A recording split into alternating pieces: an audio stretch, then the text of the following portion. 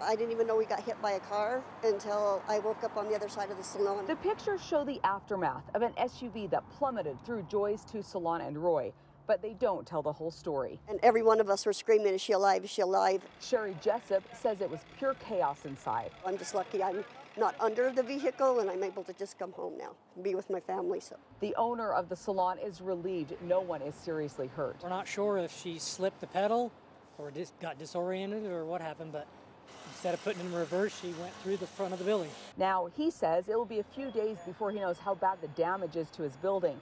As for Sherry, she says this place is like home, and she's feeling blessed. I've been very blessed working for Cindy Haney and her family these last several years because we've endured a lot in my family, so it's really great to have people that you call home or a second home or family to work for and with.